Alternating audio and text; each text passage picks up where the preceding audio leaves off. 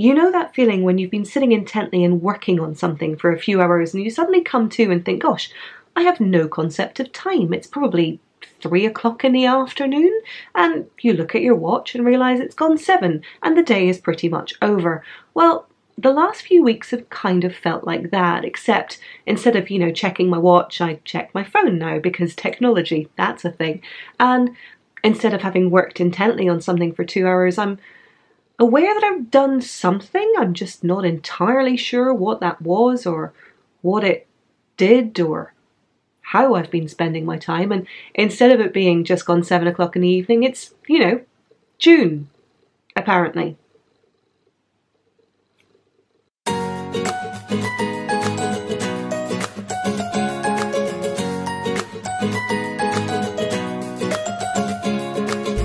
Hello there, Pickles, and welcome to episode 45 of the Knitting Vicariously podcast. My name is Caroline. I'm found more commonly across Instagram and Ravelry as dunderknit. I'm a knitter living in London in the UK, and if this is your first time joining me here on the podcast, a rather large hello and welcome to you. I hope you are very well. I do like to give a very brief word of warning up front, just to let you know that this is a swearing friendly podcast. The language, it can be a little colourful, it can be a little robust, and if that is not your thing, I completely appreciate it. However, this will not be the podcast for you. For those of you for whom language poses no barrier whatsoever, or indeed for those of you who are coming back, I really do appreciate you being here, and I really do hope you're all marvellously well. Things here in London are still in a bit of a quasi-lockdown sort of state here. We are starting to see a bit of a reopening around certain industries, certain sort of commercial sites and shops. We're starting to see schools potentially bringing some year groups back into play, and thankfully at the moment it looks as though the infection rate is still staying pretty low. There's no immediate sign of a second wave, so fingers still firmly crossed on that front that continues. Wherever you are right now, I very, very much hope that you are continuing to stay safe, stay healthy, and that you and your loved ones are all coping and managing lockdown as best you possibly can just now. Alongside the pandemic, with all of the difficulties and challenges it poses and folks just trying to get through the day-to-day, we're also seeing significant upheaval and demand for change following the murders of George Floyd, Ahmaud Arbery and Breonna Taylor, 3 of the latest victims in an already long line of victims of police brutality. While this has brought the Black Lives Matter movement back to the forefront and increased demands for societal change, increased support for anti-racist projects and review of policing reform, racially motivated attacks and abuse are absolutely nothing new. This shouldn't be shocking to us, nor indeed is it unique to the US.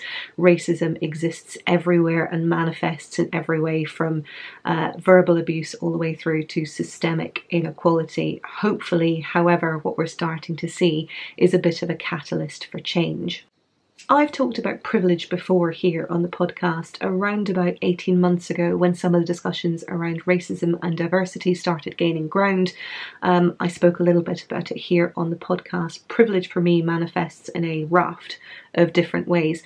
I tend to think of it most closely associated with comfort. I am generally comfortable most of the time. I think, like many people, I exist in this state of being fairly comfortable.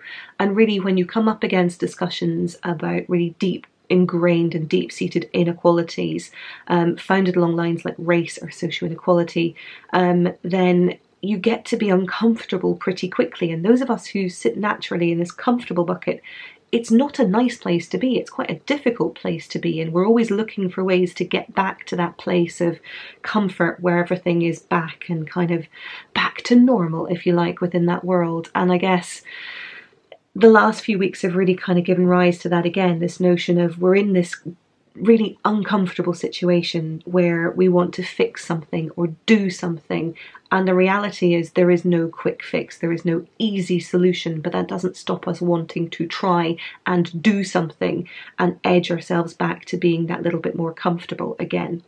Now, the good news in this is there are things that we can do, there are causes that we can support, there are difficult conversations that we can have with family and with friends, there are resources, excellent resources that we can make use of, whether it be articles, books, handbooks that we can work through. But in all of these are all active things. We have to choose to do them, and we have to choose to continue to be uncomfortable. There is a wonderfully moving video that Gigi, who is Gay Gillespie, put up on her YouTube channel. I will link it in the description box below. And her point there, her call to action for those who want to come out in support of the Black Lives Matter movement, in support of being anti-racist, was you have to stand in the gap. Now, that's not something that we can do passively. We can't wring our hands and despair at how awful it is and hope that everything is going to get better. We have to take action, we have to choose to do the work, and we have to therefore be uncomfortable, continue to be uncomfortable. Otherwise, we are choosing to remain silent and quiet, and that is akin to being complicit. If you choose to do the work by going out and protesting in many of the Black Lives Matter protests or similar things that are going on across the world at the moment, then all power to you. I hope you're able to stay safe, to stay healthy, to take whatever precautions you can, given obviously the pandemic that's happening at the same time. If you are able to donate and you choose to use that as a way of showing your support and doing the work here, then there are a plethora of funds, of charities, of bodies who are out there that would very, very happily and willingly take donations at this point in time. I've linked a few of them below. There is absolutely no shortage of them. To that point, I will be taking the advertising revenue from this YouTube channel for the rest of this month. It's not a huge amount of money. It usually covers the cost of my time to sort of record or edit the podcast. So I will be matching whatever I'm able to get off the back of this month, and I'll be donating that to Neighbourhood Fibre Company. They have announced their Momentum Fund, which funds a series of different projects in and around their area. And again, I will link to that in the description box below for you to take a look there and see if that's something that you would like to support as well. But obviously, just by watching this channel, hopefully you're showing a bit of support there as well, because that will form part of the donation. So if that's what you choose to do, then wonderful. One thing we can all choose to do is educate ourselves, have those difficult conversations, make use of the amazing assets and resources that there are out there, whether they be articles, books, handbooks, and yeah, really seeking to have the difficult conversations with friends and with families, and hopefully drive a little bit more change that way. It is uncomfortable, it will be uncomfortable, but that is a very, very small price to pay for potentially delivering such a big catalyst of change. A little bit closer to home within the community, there are other things that we can do to highlight and really show our support for Black makers here within the crafting community. One initiative I just wanted to call out is the BIPOC in Fibre website, which was created by Jeanette Sloan here in the UK. This is a website that is designed to highlight and showcase makers of colour, whether they be knitwear, crochet designers, whether they be bloggers, YouTubers. There is a wealth and a plethora of talent that is showcased over on this website, and it's something that I've taken great delight in going through and discovering new makers to follow and to support, and I would urge you to do the same. Now, this isn't necessarily about kind of supporting people because of the colour of their skin. This is about being able to circumvent things like Instagram algorithms and the fact that historically, as we talked about this time last year, our community, our craft, hasn't always done the best job of highlighting and bringing makers of colour to the fore. And so what this does is it helps us discover these individuals and their talents for ourselves, start following them, and then really just start to see the amazing things that they're bringing to life within the community, and continue to show our support for them over time. So hopefully you will endeavour to do the same, support those makers, and really just start to diversify our feeds and bring a little bit more of, as I say, their incredible talents to the forefront within our community as well. And indeed, speaking of knitting, it is probably about time that I share with you a little bit of what I've been working on over the last few weeks. One thing to mention right up front, as I usually do, is that show notes for this week's episode, some of the links that I mentioned in passing in that section up front, as well as more about what I talk about in this week's episode, can be found in the description box below. You'll also be able to find them over in our Ravelry group. We have the Knitting Vicariously podcast group in Ravelry. You can search us by searching for Knitting Vicariously over in the groups tab there. It is a wonderfully active group. We have a series of different threads and kind of just general amazing chatter that are engaged over there on a fairly regular basis. We have a show us your actual knits threads where people can showcase some of the projects they've been working on. We have some vicarious knitting threads where people show off the various projects or patterns that have inspired them over the last few weeks there too. So I would urge you, if you're not already a member, to head on over there and join in the discussions. We also have the Knitting Vicariously Instagram account where each episode I will post the relevant hashtags and makers for anyone that I've mentioned there, and that gives you an opportunity to stalk them a little more gently over on Instagram too. This is usually the point in the episode where I talk about what I'm wearing, where it is knitwear related, and that knitwear is pretty thin on the ground because aforementioned June. However, I will just take a moment to mention that I am wearing my fabulous earrings by Malika. These are little crocheted wire earrings with some fabulous little crystals on there too. I will endeavour to get a little bit more personal, up close personal and up in your business just to showcase those momentarily. Here you are, you're getting a lovely close-up of my ear here, but these are my little earrings from Malika. As I mentioned, I will link her in the description box below. These are my teardrop earrings, my little hexagon earrings, and I have these in a couple of colours. There are these rose gold beauties here with these kind of lovely sort of magenta burgundy colour crystals. I also have a silver pair with some green crystals on there too, and I absolutely adore these. If you're in the hunt for something that is a little bit sort of knitwear crochet adjacent, you just want to give a little nudge to your crafty tendencies. One, these are beautiful and really do go with pretty much everything, if I'm honest, but also manage to be just incredibly well made. Soraya is ridiculously talented, and those of you who've been around for a while know how much I enjoy her jewellery. So yes, I will include her in the description box below, the link to her web store there. Please do feel free to pop on over and check it out. Sadly, I have no finished objects for you this time round. I know there are a couple of sweaters still in progress, and I know that 2 episodes ago I spoke about my sorrel as well as my Morning and Engelberg sweater.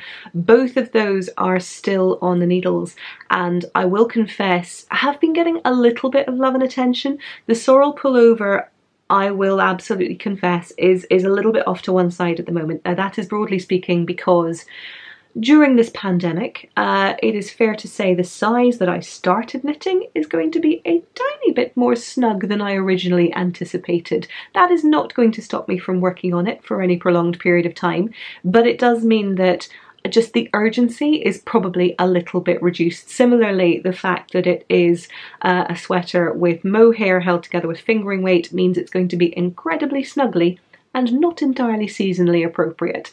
So for now, that is sitting off to one side and giving me lovely longing looks every time I sit on the sofa downstairs. But my Morning and Engelberg sweater, I mean, I have put a couple of rounds on it, but really not enough to be able to showcase any progress to you. The project that I talked about last time, however, has definitely been getting a little bit more of my focus and attention. Yes, indeed, those of you who tuned into the previous episode will be aware that I was caught somewhat by surprise with the pandemic pottiness that has taken hold and given rise to cast on the Battenberg blanket by Sandra Paul. This is a gorgeous crochet blanket, I know. I will include the pattern picture alongside here, where loads and loads and loads, the technical term, of tiny, tiny crocheted squares are combined together to create a really, really beautiful effect. Now, what Sandra Paul tends to do with her design is she has you have a coloured square next to a neutral square, and then those kind of pepper through the rest of the blanket. I received a fair few different folks who recommended that rather than doing white squares, I could do gold squares. That would feel entirely more in keeping with my aesthetic. Thank you for your thoughts on this. I mean, you're not wrong, and I probably do have enough yarn to be able to do exactly that.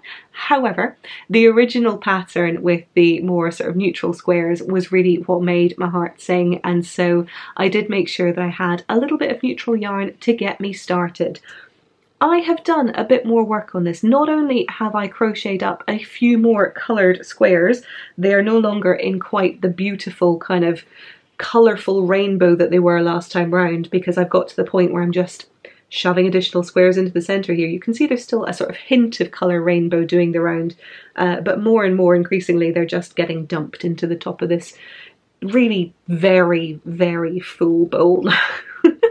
I do need to think about decanting some of these. But alongside that, I have also started to join some of these together. And so, to give you a bit of a progress update, I will showcase the first little corner that we have here. Yes, you can see that there is a nice little corner of squares that's starting to be worked up. I've yet to decide if this is definitely going to be the top left-hand corner of the blanket.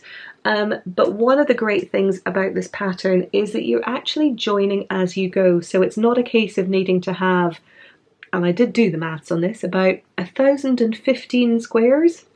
I know, it's terrifying when I say it out loud, isn't it?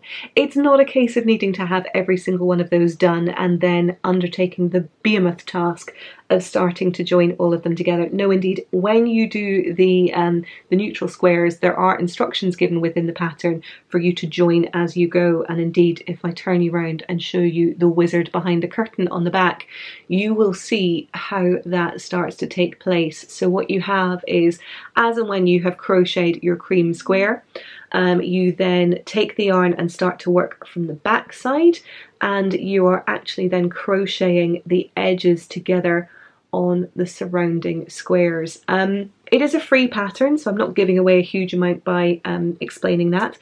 I'm also not explaining it well enough to give it away, even if it were a paid for pattern, let's be honest. It's the sort of thing that to crochet up a coloured square is pretty quick for me. I am by no means a master crocheter. I'm still definitely learning. But I can do a little coloured crocheted square, so one of these in maybe 7 or 8 minutes. I can whip one of these bad boys out. To do a neutral square, to actually do the square itself again, is about the same amount of time, but then to go and to join it probably takes that length of time again, because it is a little bit fiddly. It's, you know, there's a lot of rotating that's going on. Obviously, the bigger that these portions get, there's more to move around as you go from sort of edge to edge, but I'm hoping I'll get a little bit faster than that as I go on. This is one of the sections that I've joined together. I'm trying to keep them relatively manageable, and then I think what I'll do is once I have a few big sections like this, I will then seek to join them together. So this is the first big section that I have. And then this is the second one here, which is very much a work in progress. You can see that I sort of started with one cream square, put 4 on each, well, 1 on each edge, and then sort of created a second cream square, joining together 2 with an incremental 2, and kind of carry on from there. I don't really have much in the way of a system when it comes to placing some of these colours. I did dally very briefly with the idea of like a gradient spectrum, somewhat inspired by Amy Florence and her beautiful rainbow blankets at the moment. I then realised that that was a lot of organisation, would probably require me to finish off all of the coloured squares before starting to join them and place them accordingly, because like my level of desire to want to be quite specific with colours and not fuck anything up is such that I would have needed to lay all of it. it's the sort of thing that was going to make my brain eat itself, in all honesty. So I decided to be what I'm going to call purposefully random with all of these squares. So broadly speaking, all that I'm trying to do is find squares that when placed in immediately proximity to each other, either there's a bit of kind of commonality between the two of them, so you know, there's a bit of orange in this one, there's a little bit of green in that one too. I'm not going to go and put another orange one here, that's going to be a bit too much. I mean, it's all fairly straightforward stuff. It's not quite, you know, picking one out from random, but being a little bit conscious about how I want to place some of these things, and sort of thinking here, for instance, well, you know, we could do with something in the blue family, so maybe there'll be another sort of slightly warmer colour over here when I get to it. You know, straightforward stuff, but yeah, I think by the end of it it'll be nice. And I do think as well, by having these cream squares being fairly consistent, being very kind of neutral, not variegated, you manage to have a kind of consistency that takes the place over the rest of the blanket as well, even though you have a mixture of kind of fairly vibrant squares and some that are perhaps a little bit more kind of variegated or pastel in some instances. So hopefully, as this blanket project continues, you'll start to see a little bit more kind of, I want to say diversity, but also a bit of homogeny in there as well, because why not?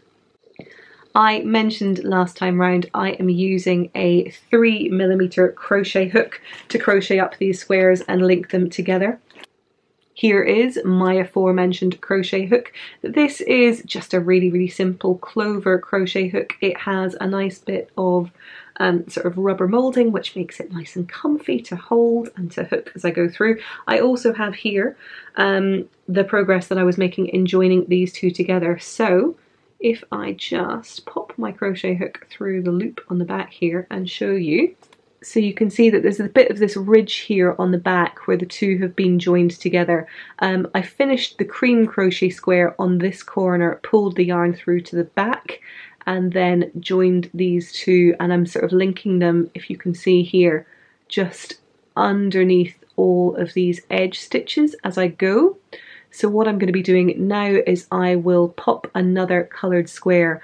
I will put these two so they are, so the front of this white one is facing the front of a coloured one just here, and then I will be crocheting them together, just chain stitching them together here along the top as I go, and then similarly down here and then down here as well.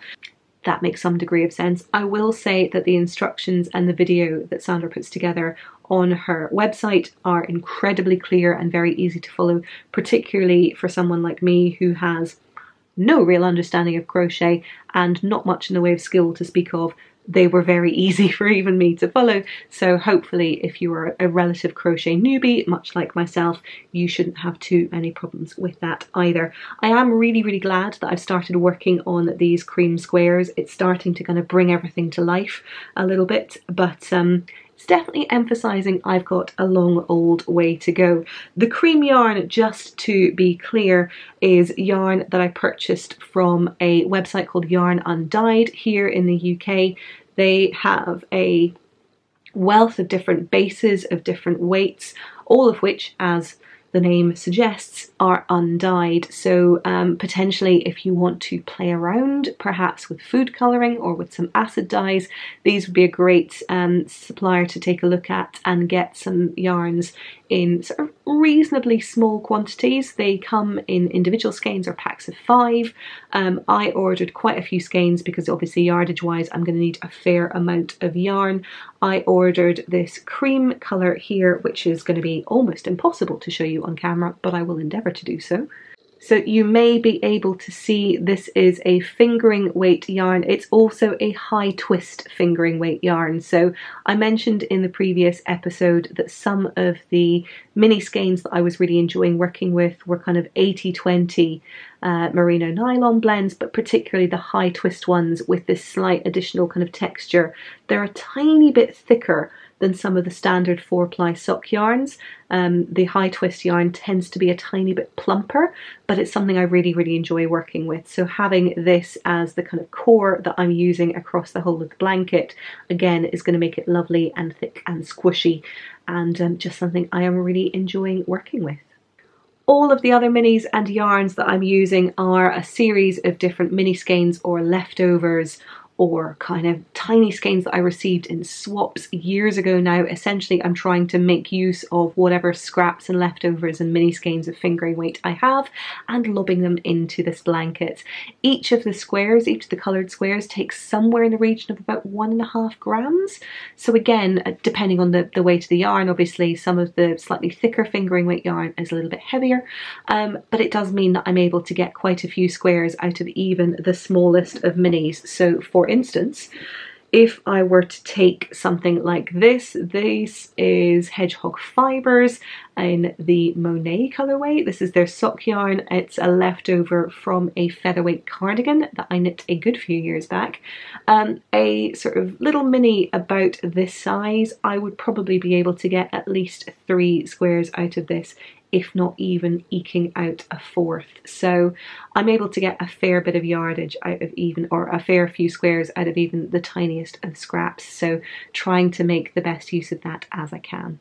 So yes, that is my Battenberg blanket. It is coming along nicely, and as ever, the ability to crank out a square or two over the course of an evening is keeping my productivity tingling along nicely. So again, if you are in the market for something where you just want to be able to bash out a few squares, feel a little bit productive, I would definitely recommend that blanket pattern as something that can help you with that. Now, of course, I mentioned that I have a couple of jumpers on the go, and as such, my morning in Engelberg has been getting a tiny bit of attention, not a huge amount, however. And of course, I have my blanket on the go. I have a wealth of other whips at my disposal, and so it only makes sense, of course, that I cast on a new sweater. What? Yeah, I know. But them's the breaks.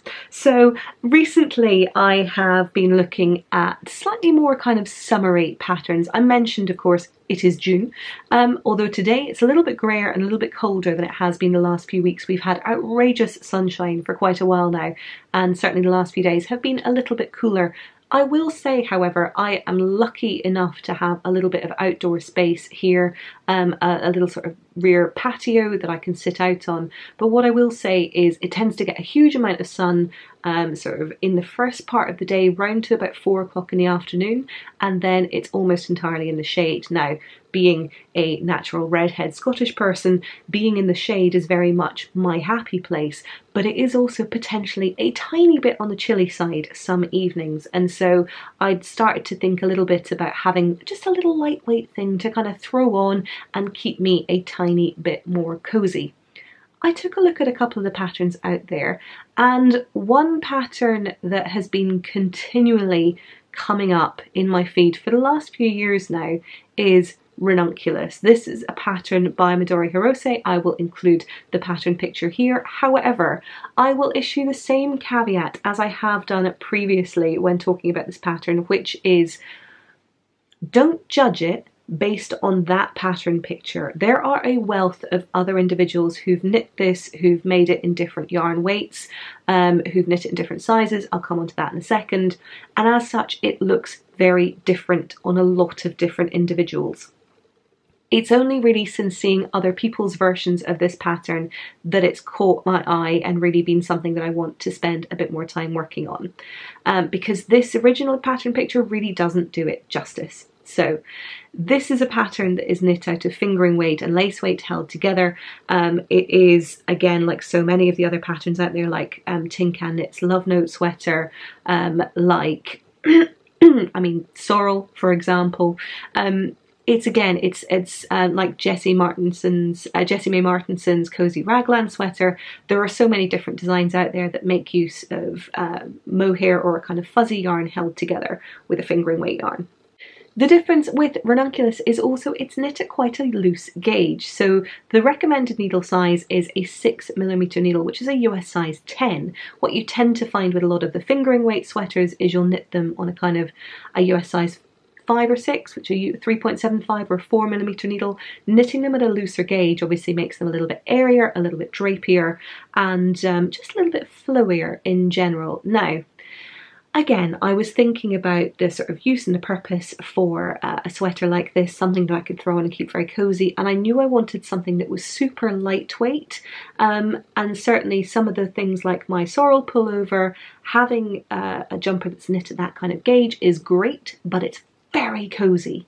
By contrast, this is something that's a bit airier, a bit floatier, but I still didn't want something that was necessarily going to be quite as weighty as the kind of fingering and lace weight held together. Now, those of you who saw my Unravel stash enhancements from earlier on this year, so this is back when fibre festivals were a thing. Remember those? Distant memory now. They will come back again, I'm quite sure. But when I went to Unravel in Farnham in Surrey earlier on this year, back in February, I was perusing some of the stands and came across a new base from Ching Fibre. Ching Fibre is a wonderful yarn dyer who's based here in London in the UK, and the base in question that caught my eye was called Veronita. Their Veronita base is a frankly obscenely soft and delightful cashmere blend. It's a cashmere silk blend. It has about 300 meters to the skein. It's a 25 gram skein and is an excellent substitute for anyone who's potentially sensitive to mohair or just doesn't like the sort of feeling of knitting with mohair held together with something else, for instance. It's a great substitute for that. And I brought some skeins of that back in this beautiful kind of soft heathery pink colourway, and was really kind of thinking about what it was that I wanted to do and work on with this yarn.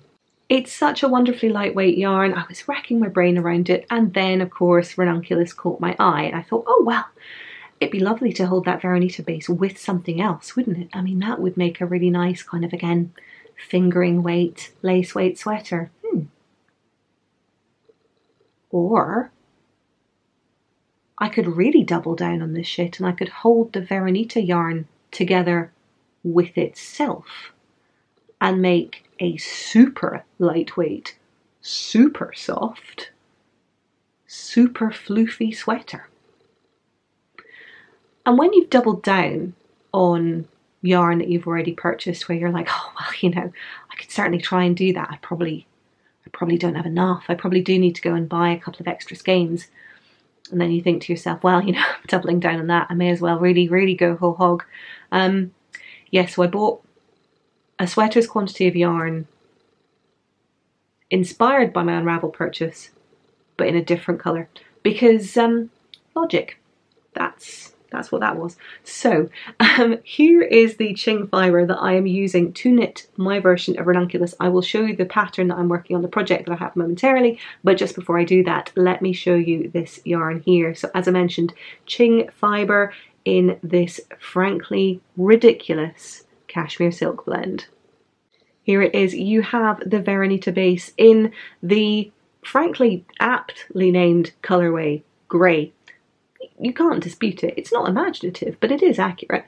This is, as I mentioned, 79% cashmere and 21% silk. It is so incredibly soft. And what I will say, so again, you have 300 meters to a 25 gram skein. It is cashmere, but it is roughly in line price-wise with what you would pay for an indie dyed skein of mohair silk. So these skeins are roughly, I think, about £25 each when purchased directly from the website. So again, roughly in line with the price of mohair, and for that you're getting cashmere. So again, if you're looking for a substitute, perhaps something that you want to take a look at and bear in mind. So this is what caught my eye. As I mentioned, I do have a couple of skeins in this beautiful kind of mauvey, sort of heathery pink base, but actually this felt so much more kind of practical for me, chucking it on over sort of smaller tops or dresses during summer months, and so yeah, that was what I decided to work on. Now, because this is knit on 6mm needles, it is a bit of a speedy knit, and it's fair to say I've made a fair whack of progress on this already. So let me showcase my Ranunculus in progress. Yep, you can see It's a little bit difficult to see, but you can see there is a bit of the textured yoke here. There's a bit of lace that's done and a bit more texture underneath it. I have my sleeves separated and sitting on waste yarn, and I am continuing to knit down the body of this sweater. Now, the body is going to be sort of high waist. I'm not going to do it super cropped because that is not my personal preference. So there is a little bit more of a way to go before I'm able to get to the ribbing on the bottom. Just pull it down so you can see a little bit more accurately where I'm at with this. But yeah, I am just in raptures with how this is knitting up. It is knit at a loose gauge, as you can see, but at the same time, for all that I'm holding two lace weight yarns together, it's not hugely see-through. I mean, don't get me wrong, there will need to be a bit of a modesty vest top underneath this, absolutely. There's certainly going to need to be a modesty bra. That would be a very different sweater altogether, and a very different occasion, I suspect. But in all of this, I think it's fair to say that actually holding these two lace weight yarns double, or holding this lace weight yarn double, I should say, has made for a far more kind of opaque and really kind of substantial looking jumper than I had originally expected, which I'm very, very pleased about. All that said, this is still going to be so incredibly lightweight and kind of just the sort of thing that can get chucked in a bag. It will be perfect for popping on, as I say, when it does get a tiny bit chilly. I've been contemplating the arm length. The pattern offers a couple of different options, whether it be short sleeves or whether it be slightly longer ones. I think I'm going to go with at least elbow length, possibly just below elbow. I'll see how I get on with yardage and whatnot as well. So yes, this is just an absolute joy to work on right now. I finished the first two skeins, having held those together. I am now just cracking into the second two skeins. I don't think I will need to crack into this fifth one at all. I should be able to get more than enough yardage out of the two lots of two skeins that I'm holding double. Two lots of two skeins, so the four skeins that I'm using for the sweater. Words. And so yeah, I reckon I will have the perfect little summer throwover pullover to yeah, just keep me a little bit cozy on some of those chillier nights. Now, I do want to talk very briefly about sizing, because that is one of the things that this pattern has perhaps suffered a little with over previous months and times when I'd looked at it before. So the pattern is sized in a slightly odd way. There is one original document which is one size, and that one size has been knit with a fairly significant amount of ease, but it is sized to fit up to a 36 or 38 inch bust. Now obviously that is not particularly size inclusive, I think it's probably fair to say. But even with that, there is a fair bit of ease that is placed into the sweater pattern itself. It is designed to be knit, as the original pattern picture suggests, with a fair degree of ease. Subsequently, there is an additional download as part of the pattern itself, and within that download you have additional sizing options, and those go up to a size 48 inch bust. Bear with me, because again, that is not exactly what you would call size inclusive.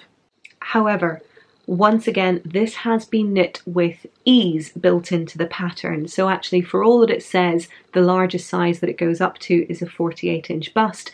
The finished bust measurement of the sweater itself for that size 48 inch bust is actually a 65¼ inch. Now, again, I appreciate this is a pattern that is designed to be knit with a significant amount of ease. So therefore, finding that the largest size it's been designed for is a 48 inch bust is not brilliant.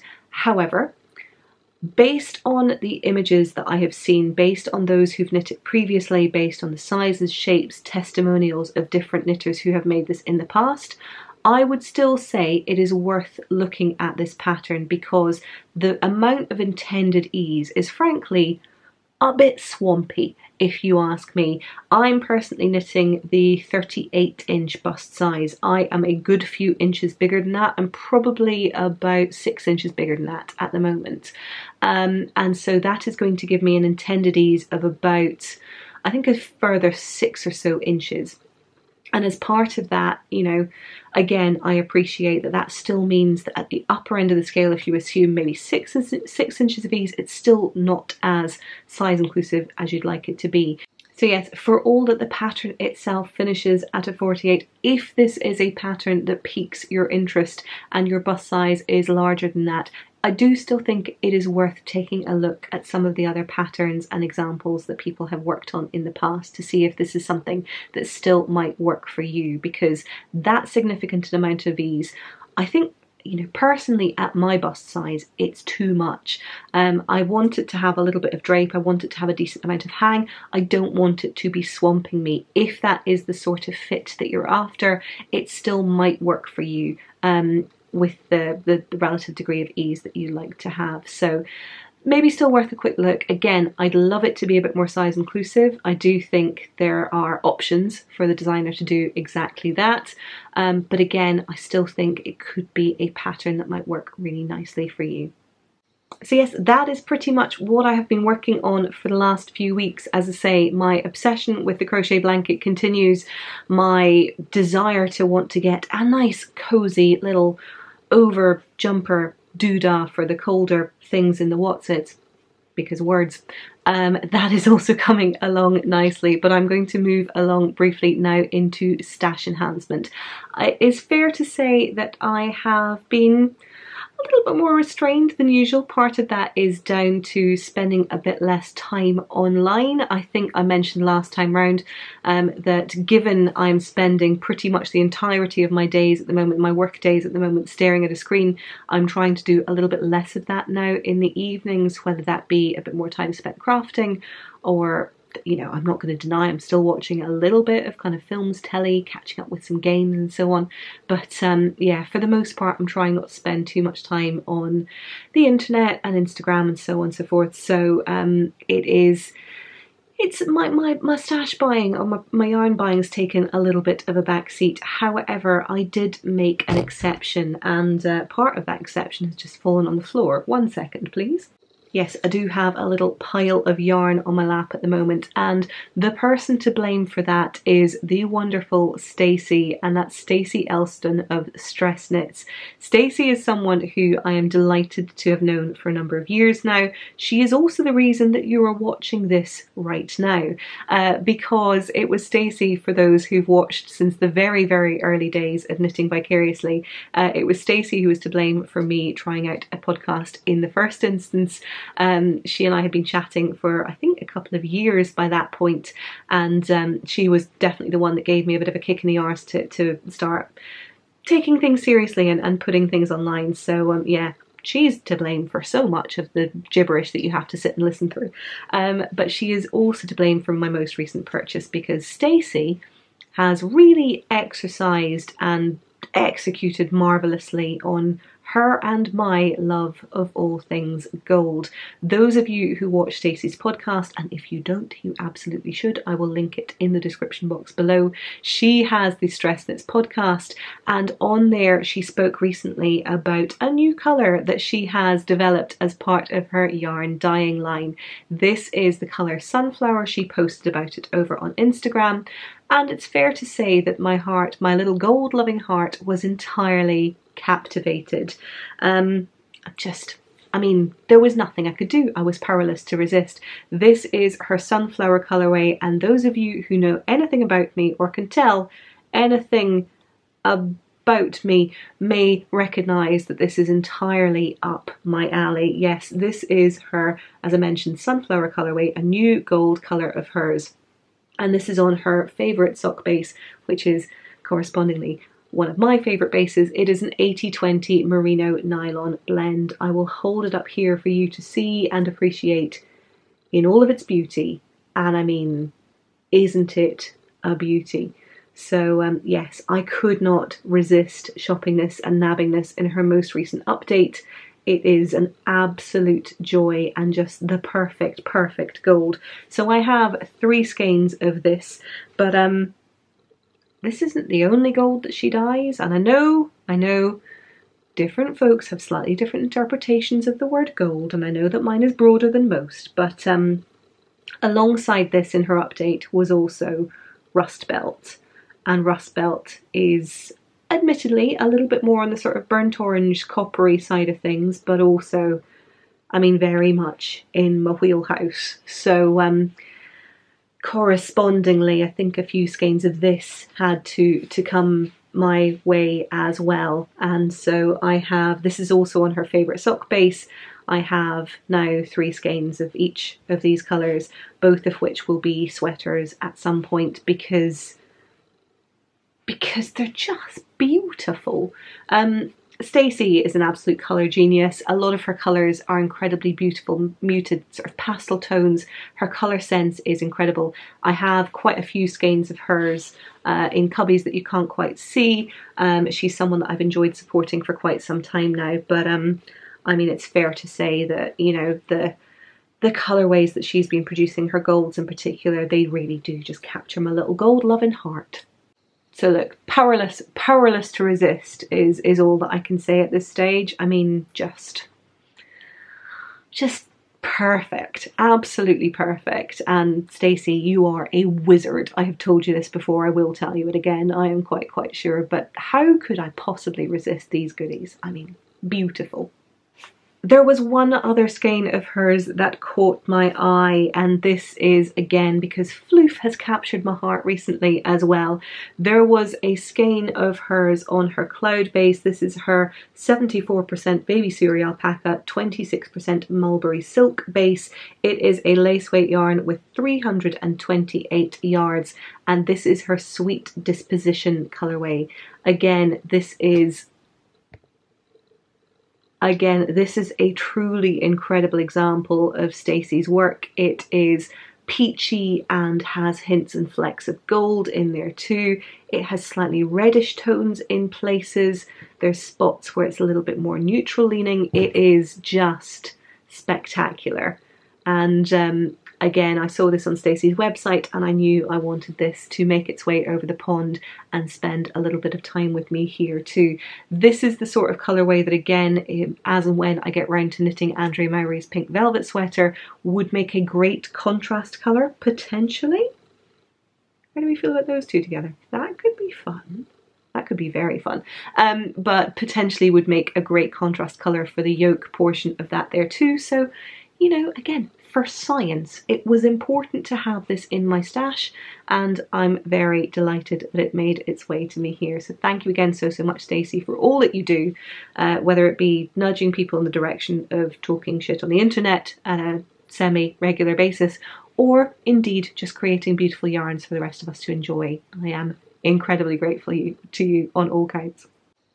Moving along now into vicarious knitting, and I am looking forward to sharing with you some of the patterns that have caught my eye over the last few weeks.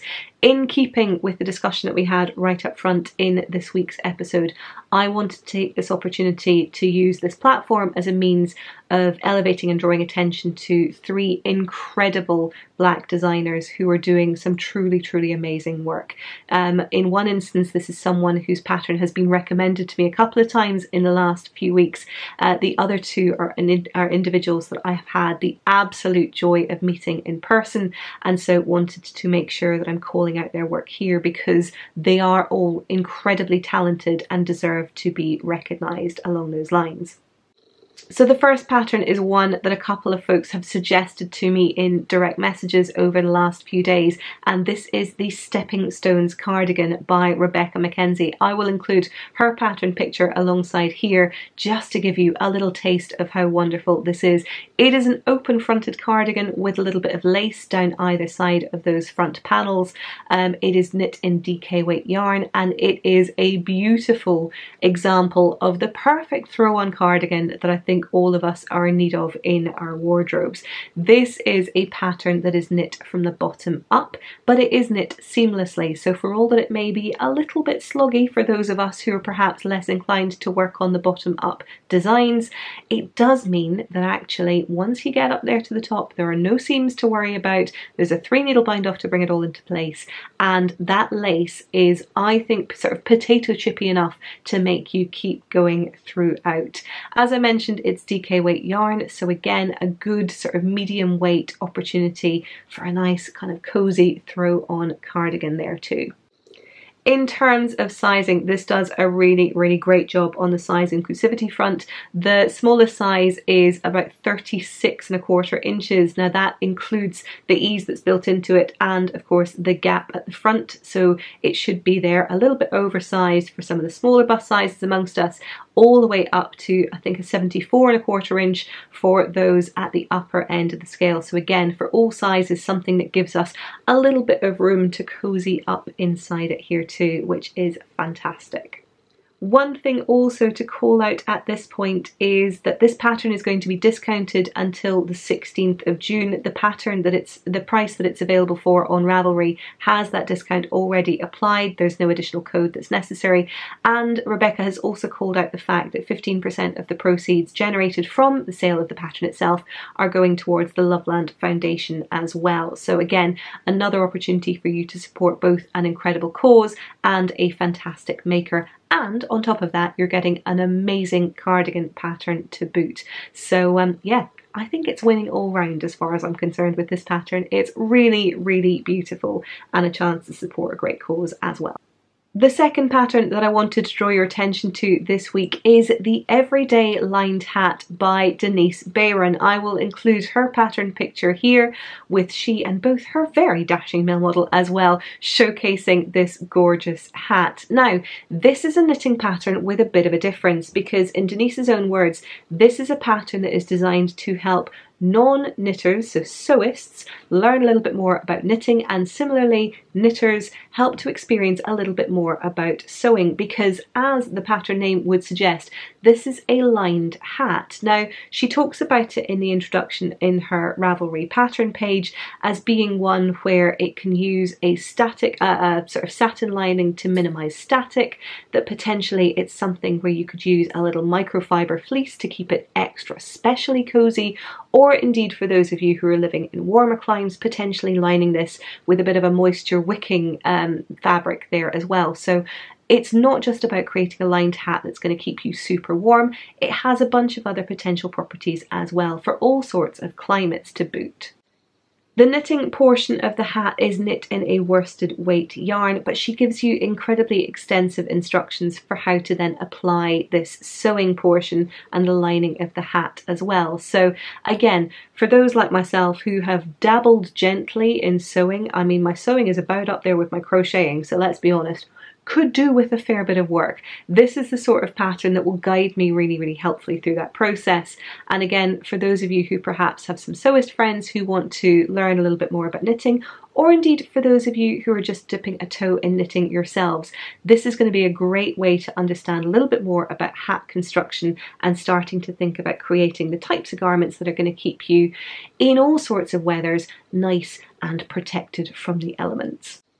And for those of you established knitters who think, well, you know, I'm not sure if this is for me, one other thing to add, this is a hat that's knit from the top down. So rather than being knit from the cuff up or the brim up, as you would expect with a lot of hat patterns out there, this one starts at the very tip of the hat and increases outwards. So again, perhaps something new for you to try.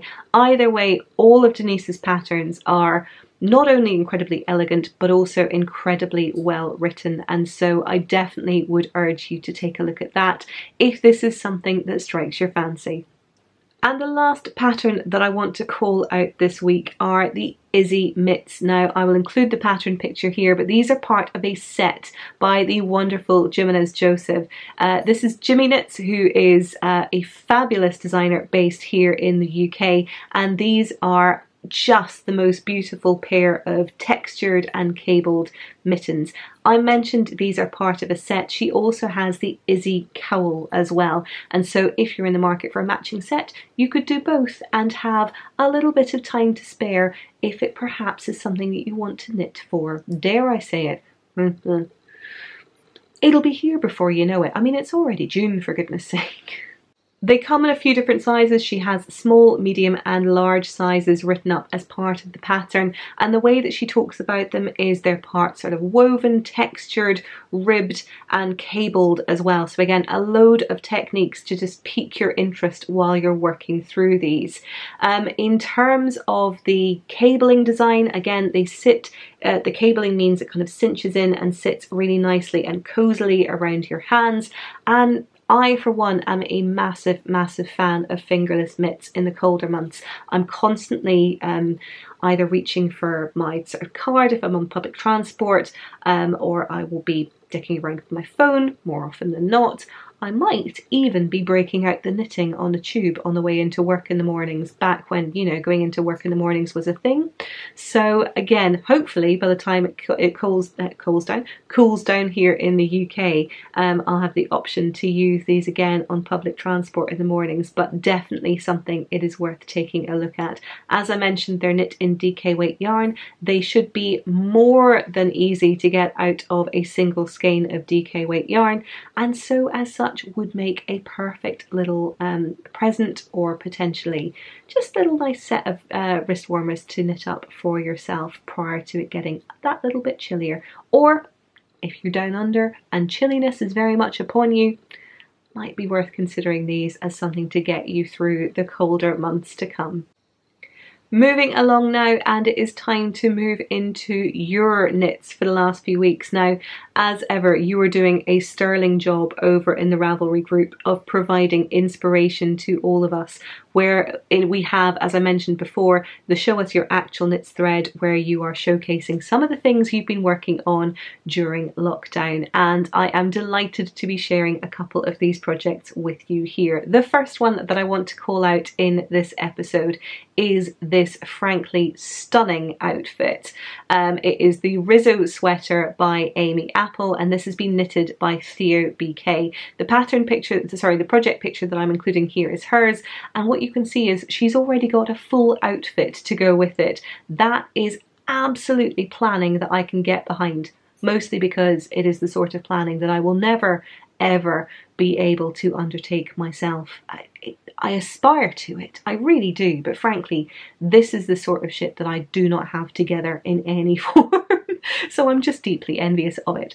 I'm also envious of this beautiful green sweater. The Rizzo sweater, as I mentioned, it's a pattern by Amy Apple, and it is this incredibly beautiful little cropped, quite kind of fitted sweater design. It has little cap sleeves. It has this beautiful detailing here on the yoke portion here too, and to Theo BK's comments that she wrote over on her pattern page, this is one of the most interesting constructions that she's worked up. It is knit from the top down, and it is knit seamlessly, I believe, but again, from what I've seen, there's some real interest and intrigue in the way that the whole piece is put together.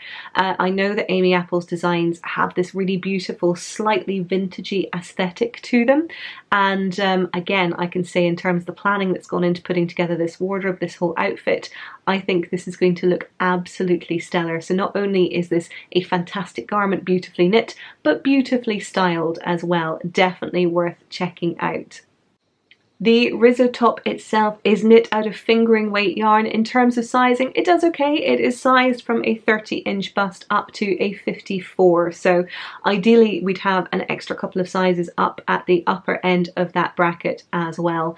But as I say, it is intended to be quite fitting, so at least you don't have too much in the way of ease to worry about at that point. But yeah, ideally we'd have a few additional sizes at the top end of that bracket to make it truly inclusive. This green though is a green that I am absolutely in love with. I think it looks entirely stunning in the way that you've styled it, the way that you've knit it up, and so I really, really do hope you enjoy wearing this jumper, whether as part of that designed outfit or indeed separately as well.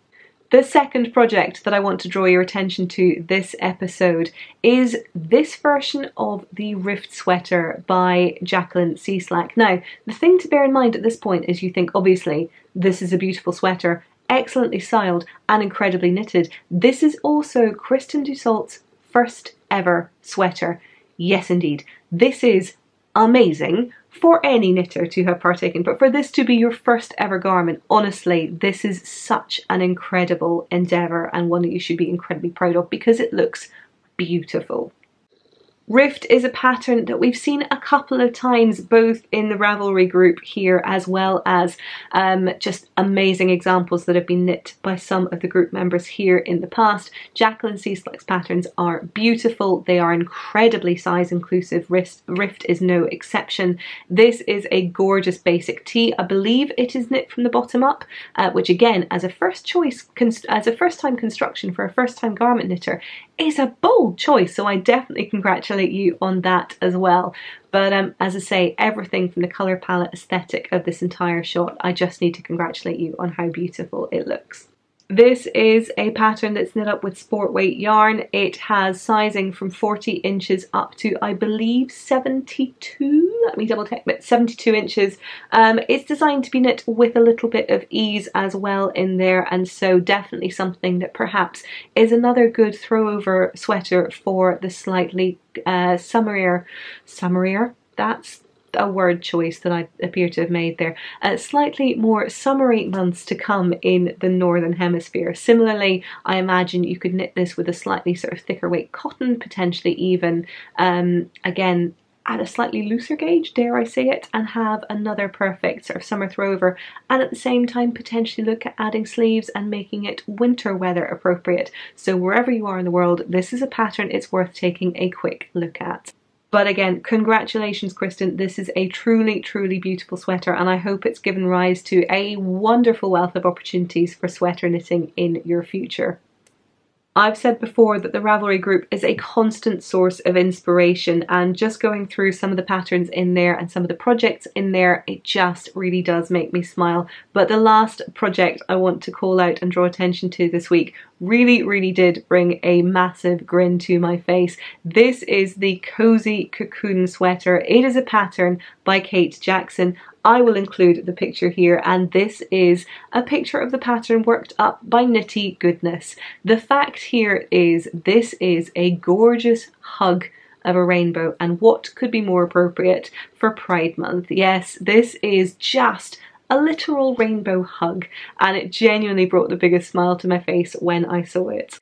The Cozy Cocoon sweater is a sort of wrap shrug type pattern. It's knit in Aran weight yarn, and it is designed to be knit all in one piece, and again is just a bit of a cuddle of a cardigan. This is something that could be used, and I believe Knitty Goodness used scraps to work this up. It just so happens that her scraps formed a perfect rainbow. Something for all of us to aspire to, I think.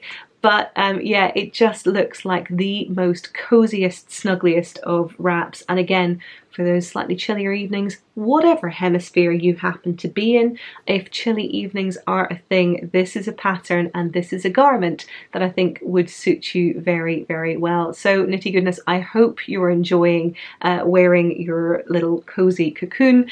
I think it looks fantastic, and yeah, I really do think this is a pattern it's worth taking a bit of a look at if this is the sort of thing that floats your boat. Once again, as I mentioned, the Ravelry group is a constant source of inspiration and frankly all-round joy. So I do urge you to take a look over there if you are struggling, or perhaps just want to take a little bit of inspiration from others who are knitting. The whole purpose of Knitting Vicariously, as I've said before, is about capturing that inspiration, taking joy in the potential of things that we can work on, even if we don't have the time, the means, the energy to do it ourselves every single time. Celebrating the things that other folks are making, designing, and just coming up with is part of the joy of the craft itself. But that is pretty much it for this time round. I really do hope, as ever, that you're all well, that you are dealing with the constant pandemic as best you can, and that if knitting is a source of comfort and solace for you, that you're able to do that right now. I will be back in a couple of weeks' time, but in the meantime, I really do wish you a wonderful rest of day, rest of week. I hope your knitting is keeping you happy and fulfilled, and I hope that even if it isn't, you have the opportunity to knit vicariously. Keep on keeping on, and I will speak to you again very, very soon. Bye.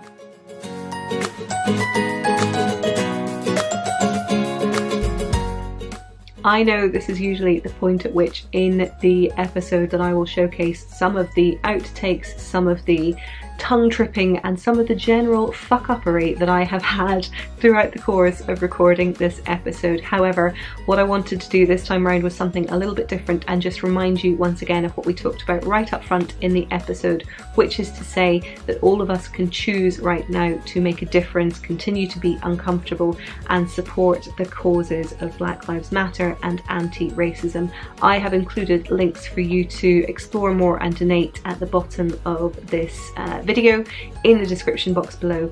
If you are able to do that, please go and do so. I've also included a link to BIPOC in Fibre, the website that I mentioned that celebrates and showcases really incredibly talented makers of colour. If you don't have the opportunity to donate funds, please do go and explore that a little bit further.